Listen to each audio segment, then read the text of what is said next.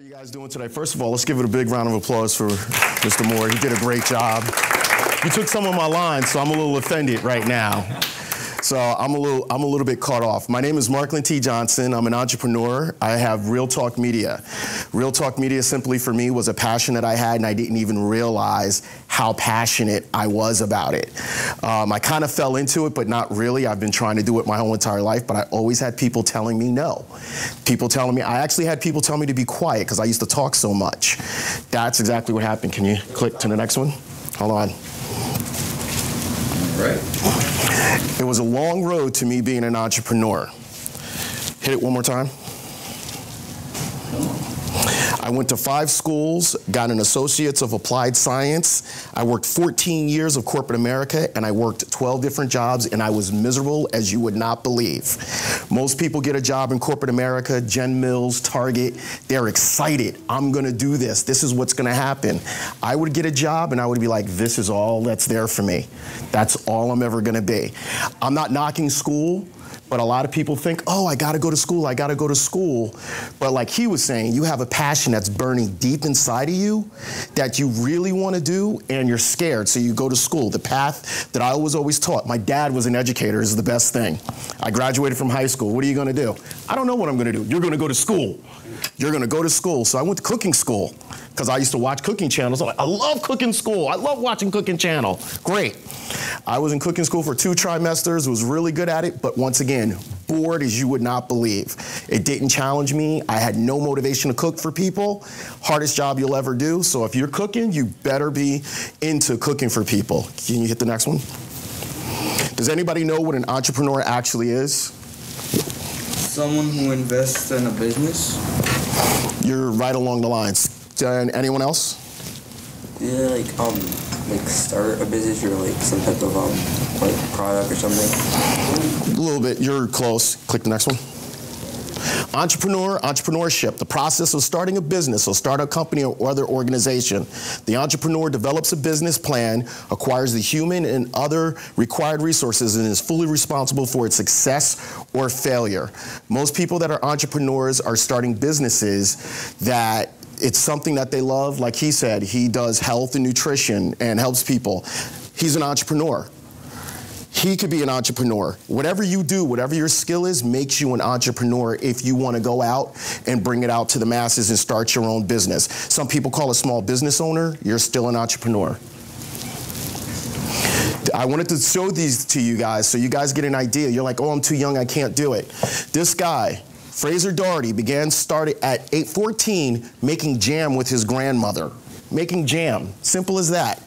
How many of you cook with your mom or your dad like every night or every day? He took that making home jams and started making concoctions with it. Let's try this, let's try that. He turned it into a $1.2 million in sales business at 14. So I want you guys to understand, don't be dismayed and think I've got to be an adult. A lot of you guys have passion. Who said that they wanted to do video games? You can start it now. Don't think, oh my God, I can't do it. Start it now. There's a lot of things you can do with that. Fraser was quoted as saying, I can't be preoccupied with the money. He just likes to make jam. Started with his grandmother. That's all he likes to do is make jam. The money, for you guys that are like, well, where's the money in being an entrepreneur? The money follows you if you follow your dream. And a lot of entrepreneurs fall. There's a lot of guys, if you ask them about their businesses, they start at 5, 6, 7. There's one guy I read about started 10 businesses, failed. His 11th business, he's a millionaire. You can't be scared to fail. You can't be scared to say, I can't do it. The next one. This one is my favorite.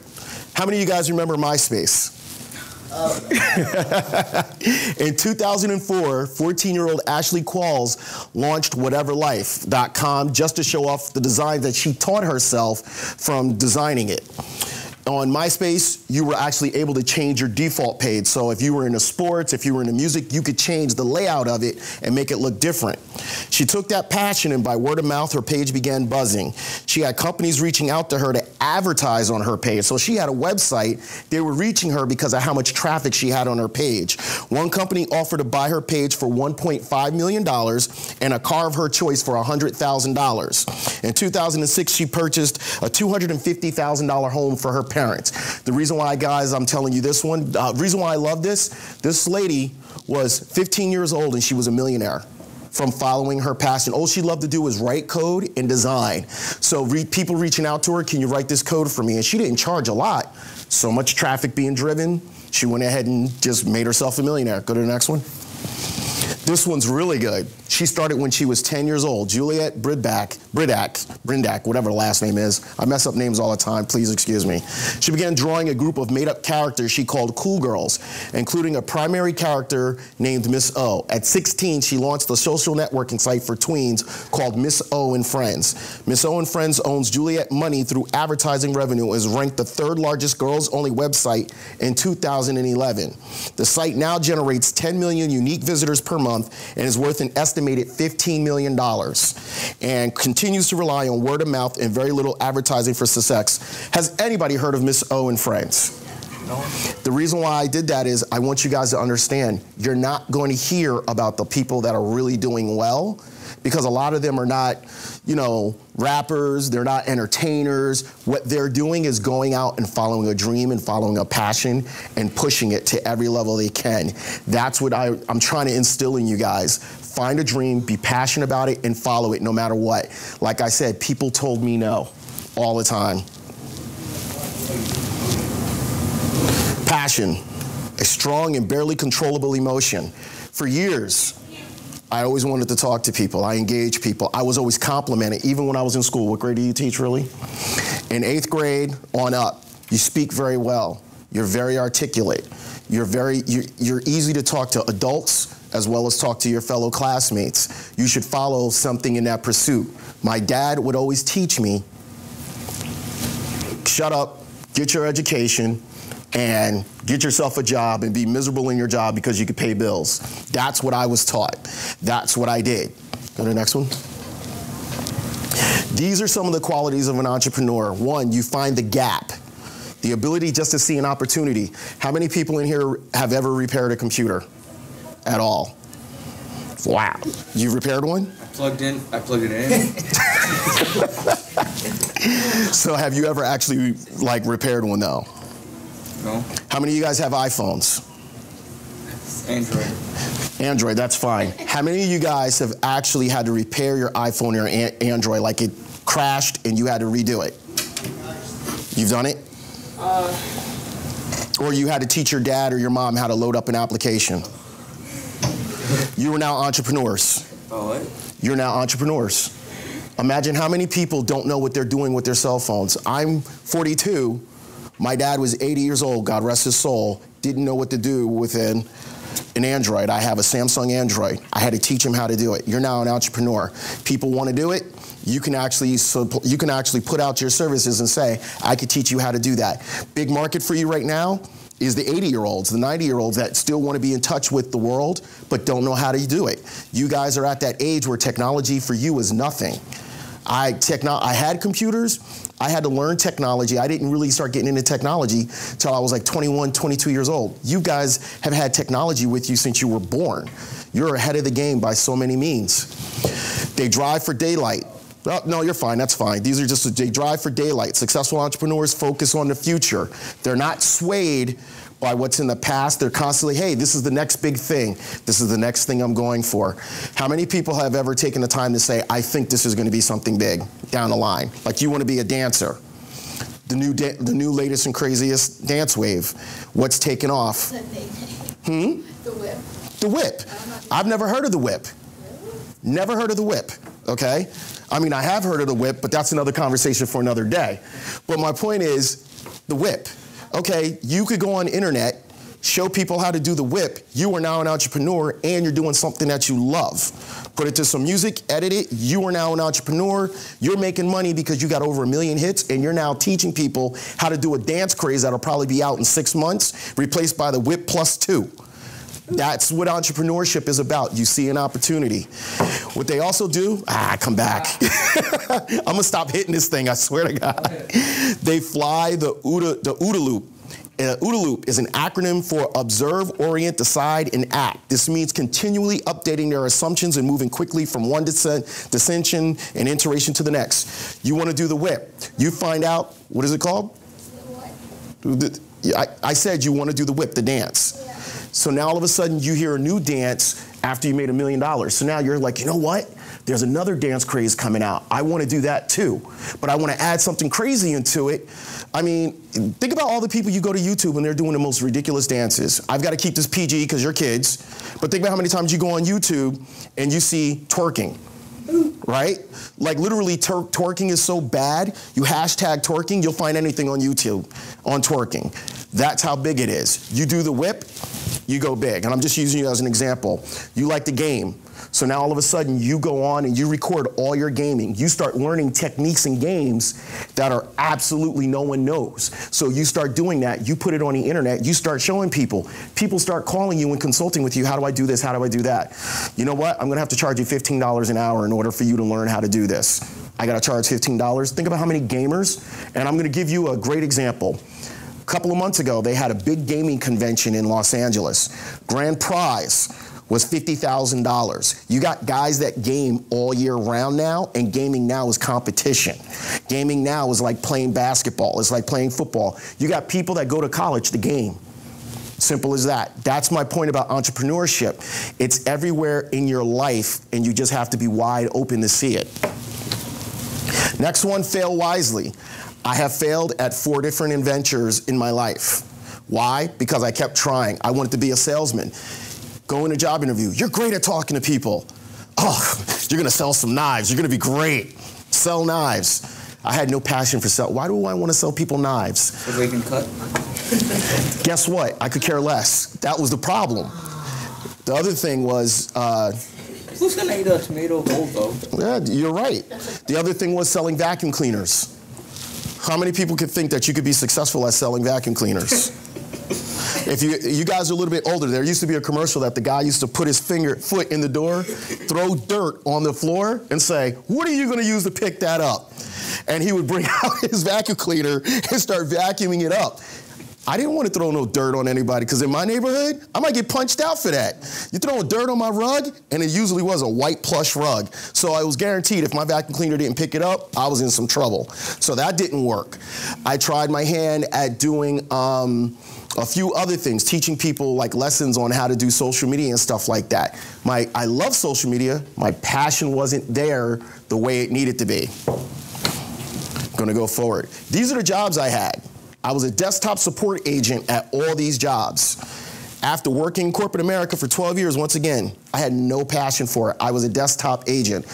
I'm not telling you not to go to corporate America. There's a lot of people who said that they were studious and loved school. Which one? You would probably you'd probably be great in corporate America, and you would probably be even better as a manager, executive manager. You might even make it up to CEO. The reason why I tell you that is a lot of people in corporate America enjoy that type of controlled environment. They know when their paycheck is coming in, they know that they're gonna do well, and they accelerate at the bottom line, which is success for the company. So don't think of yourself as not being able to. And the even better part about it, you understand processes. You could take those processes and on a side business, start teaching people that are small business owners how to use those processes to make their business better. Once again, you become an entrepreneur. You're able to take yourself to another level. No passion. What was I gonna do for a job? How was I gonna make money? Because I've been doing corporate America, but I was bored of it. Social media came in place. I started on MySpace, had a little bit of Twitter. As you guys could tell, I talk a lot. So how am I gonna talk a lot in 140 characters? And you gotta do it all day because you know how the Twitter feed works. The answer was Facebook. The reason why? Facebook, you can write long dialogues and diatribes, and I am a talker. I tell jokes. I tell intricate pieces about my opinions about things. What I didn't realize was the power I had started at, before Facebook limited at 5,000, you used to be able to add whoever you wanted. Didn't make a difference of friends or not. I started just putting out weird stuff about politics, relationships, sports, whatever. People started responding to me. People I didn't know started liking it and responding to me. I go into a guy's shop. I'm selling credit cards. How many people have seen the credit card swipe machines? I'm doing that as a job. I want to tell you it's the most miserable job I've ever had in my life. I've got to go into someone's business and convince them to come off the machine they're on and use my machine so that I can earn a living.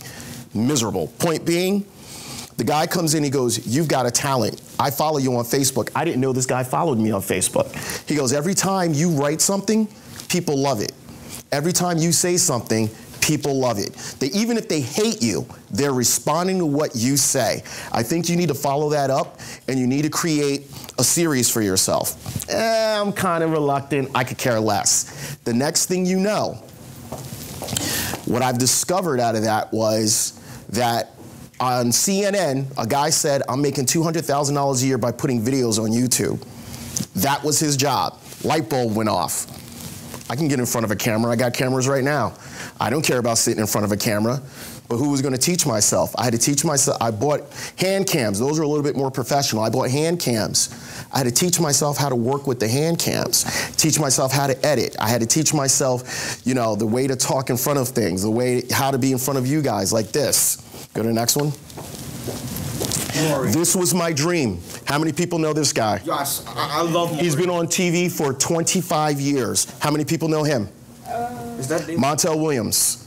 Montel Williams is not on air anymore, but my friends used to always joke and say, you're going to be the next Montel. Isn't that the credit card guy? Yes, he is. Yeah. Who's this? Geraldo Rivera.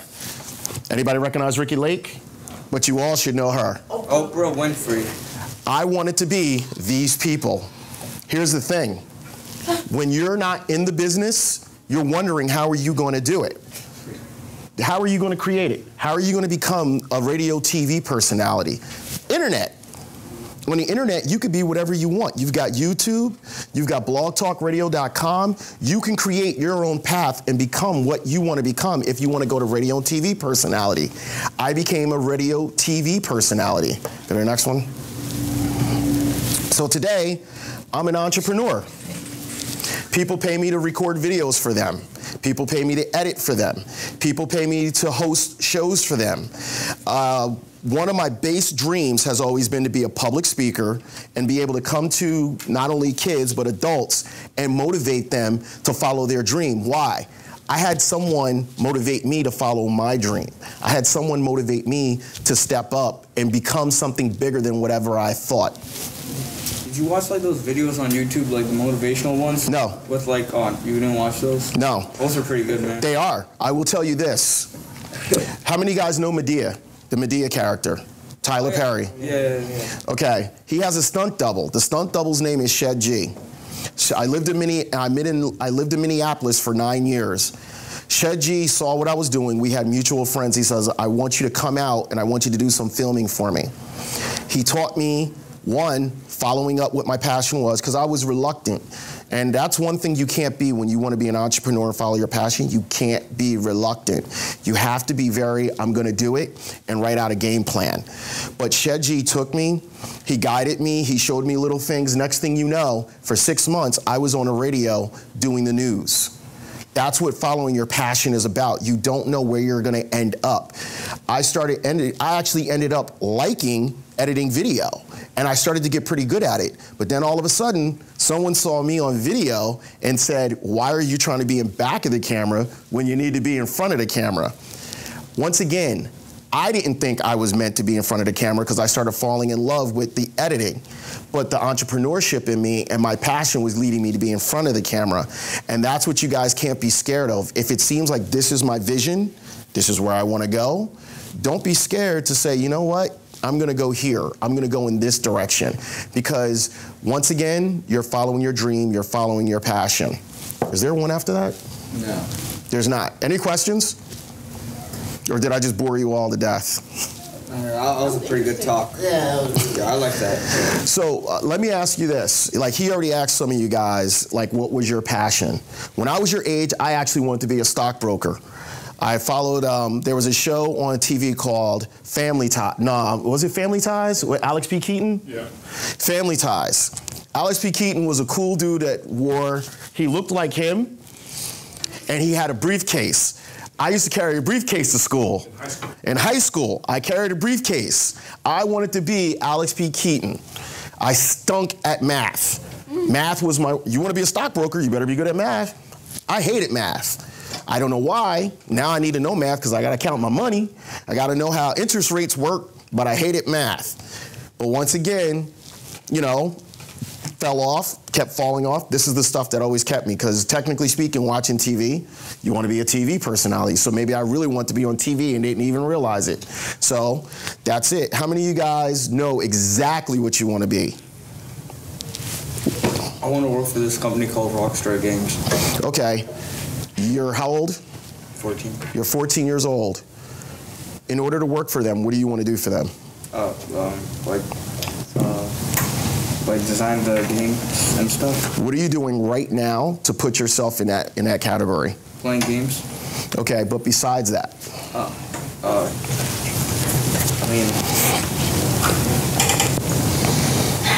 The reason why I'm asking you that, go on the internet, go to Barnes & Nobles, look up Game Design 101. I guarantee you learn HTML, Java, simple code, little things like that you're gonna say, oh, that's complicated. Pick up anything you wanna know, pick up, what I learned out of that, picked up a book in YouTube.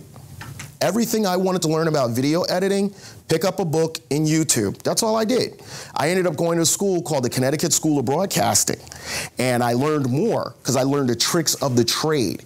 I learned the tricks as far as when you want to write a story, this is the way it needs to go. When you want to edit, this is the way you want to properly edit in order to keep people's eyes on it. But I still was able to pick up a book and learn the basics. So I'm urging you, go to Barnes & Nobles, pick up a book, HTML 101. It'll teach you the basics of it. You have a computer in your home, right? Yeah. How many of you guys don't have a computer in your home? Exactly. You all have a computer in home. You all have the ability, anything that's computer related, to get to it and learn it. Anybody else knows what they actually want to do? Because it's going to change. You're 14. It's going to change a lot. I want to be soccer. I want to be a professional soccer player. You want to be a professional soccer player? How much do you play? How much soccer do you play now? How many camps do you go to? Like seriously, how many camps do you go to? Okay, I'm going to tell you this story. Michael Jordan. Everybody knows who Michael Jordan is, right? Yeah, he was that one guy who dunked the ball. That's me. That's why I'm not mad. That's me when I was in school. Michael Jordan, when he came into the league, he had to face the Detroit Pistons. I love this story. Used to get beat up and bruised. The tactic was the minute he goes to the hole, beat him up.